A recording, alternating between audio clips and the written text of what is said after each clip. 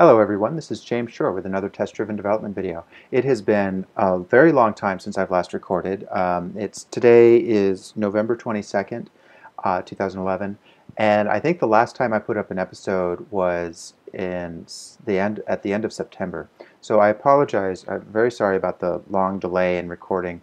I was traveling a lot the last couple months, and that really messes up my ability to do these videos.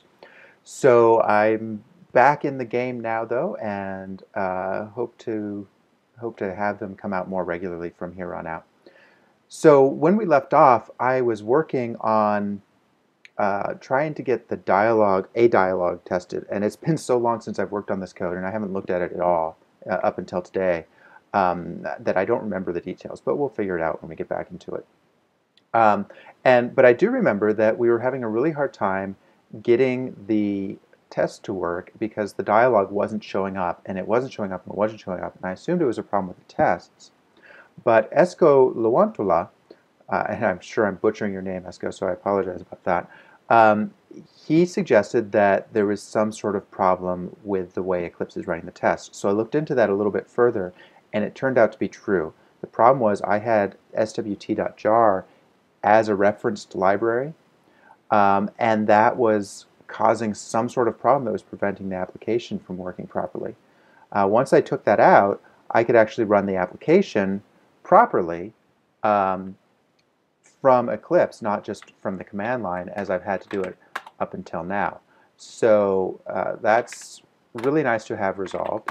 I'm probably going to keep running it from the command line just because it's convenient. But the other thing this did is it made the test work. So if I run the test now, you'll see, oops, it automatically does whatever I did last.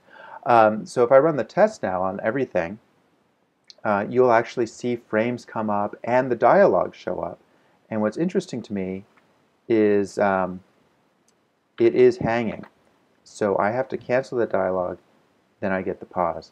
So I'm going to have to open that up on another thread, and well, now we get to get back into it. So let me put this aside and put that away. And don't need that. So where the heck were we? I don't think I need that. Pretty sure I was working in application frame test. Yeah, so let's just close everything else down. We've got application frame test here, and down here we're doing our stuff. Save as menu item should show the save dialog. Right. So if we run this manually, we see there's our application. Here's our file dialog. Here's our save as menu item, and we want that to show the save dialog. Okay, so we can do that. So now that we've got this showing up, we're saying invoke and wait. What if we say invoke later? That's the asynchronous version of the same command, which I'm hoping will cause that dialog to show up and then disappear after a count of 5. Well, that's promising. We're failing right away.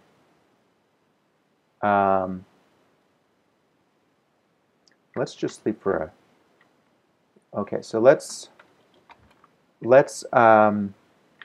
let's close the dialog. What I want to get to is the point where we can open the dialog, do some stuff to it, and then close it. Not exactly sure how this is going to work out, but we're definitely making good progress here, and that makes me happy. So I'm going to sleep for another few seconds.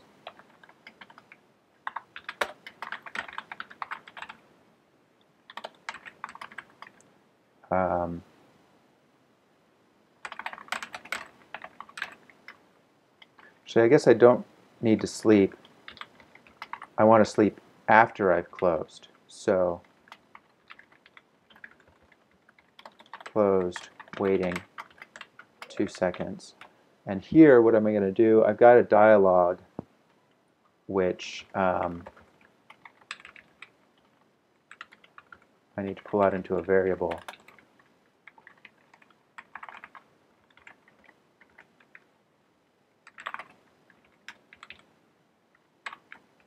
And in fact, I think I can probably just pull the whole thing out, because setting it visible is the part that's tricky. And then I should be able to say dialog dot close. I don't know. Wait for Eclipse's IntelliSense to catch up. Code completion, whatever it's called. IntelliSense, I think, is a Microsoft trademark. Okay, so can't call close. Is it just set visible?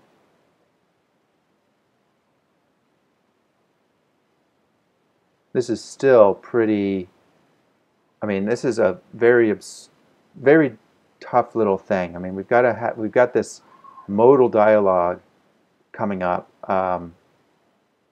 and being able to manipulate it as a modal dialog, I still don't have a lot of faith that we can get that done. I'm going to try for the rest of this episode. I think if we can't get it done by the end of this episode, though, that I call it a day. And as I mentioned in the last episode, there's good reasons not to worry about it. Okay, so there's that, counting down, didn't close. Interestingly, though, it did get wiped out. What happens? Did that just happen when we...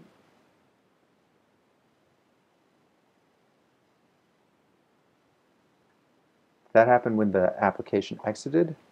Or did it happen because the frame was disposed? What happens if we do that? Frame dispose.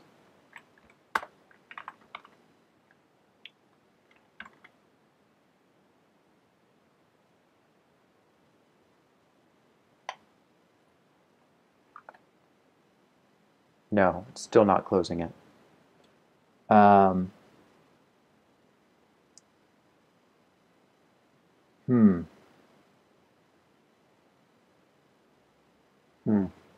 This is a tough one.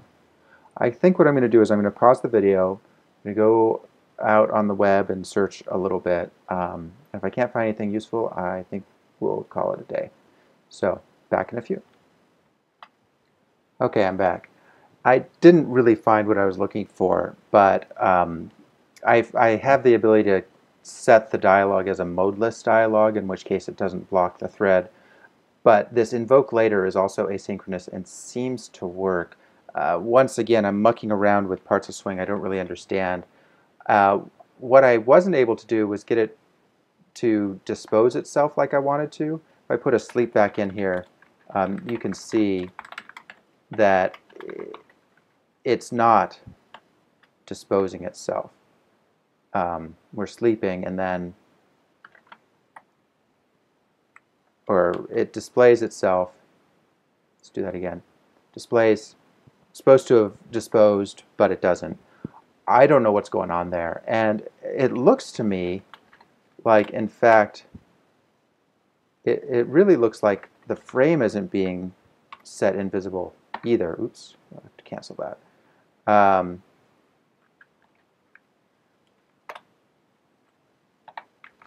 So let me try that.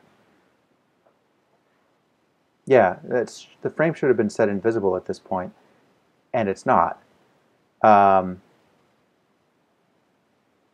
the other hand, I'm only seeing one of them. So, oh, there's another one.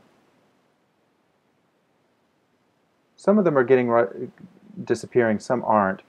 I wonder if that's because we're not doing a swing utilities dot invoke and wait on that.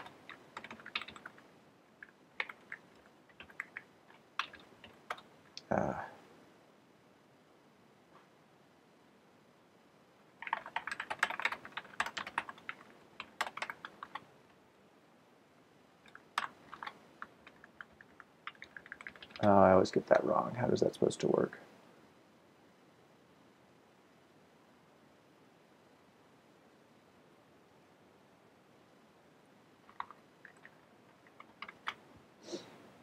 So yeah, it's not disposing of the frame, and I don't know what to do about that. That seems odd. And yet,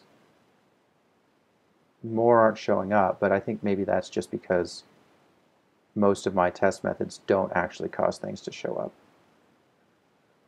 So I find that kind of disturbing, but at the same time everything's working and I'm so tired of working with swing. I'm sure this is going to bite me at some point in the future, but not really sure what to do about it. So I think I'll just leave this as is,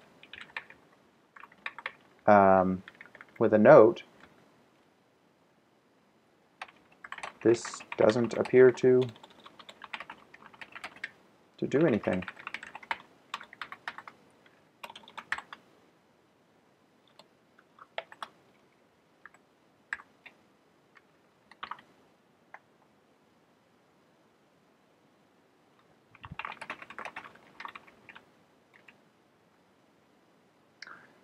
So I don't know if it's because I'm not running all my swing tests on the event thread like I'm supposed to, or something else. I'm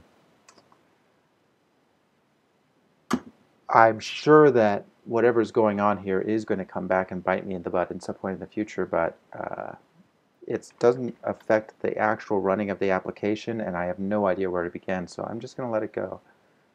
Other than that, we do have the ability to actually create the frame, and I wonder if we even need to, or create the dialog. And it cleans up after itself when the test finished running, which is kind of cheesy, but you know, at least there's that. So I'm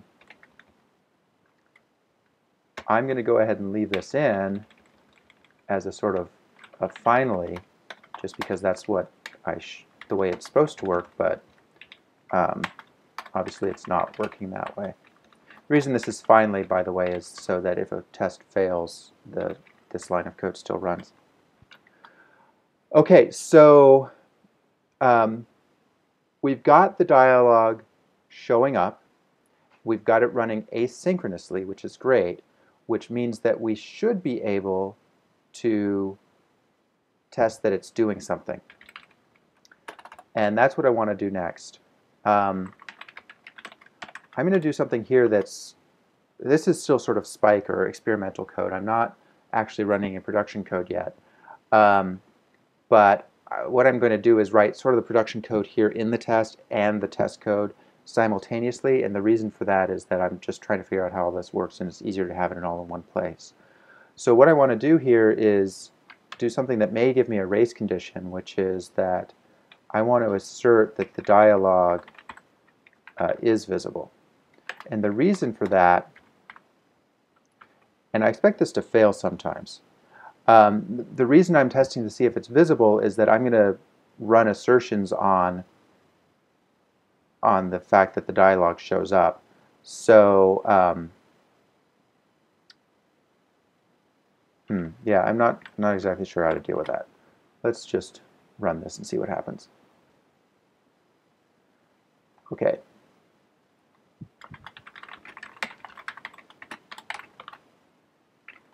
So there's our failure. It's not visible. Yep, still not visible. Still not visible. But if we add a sleep,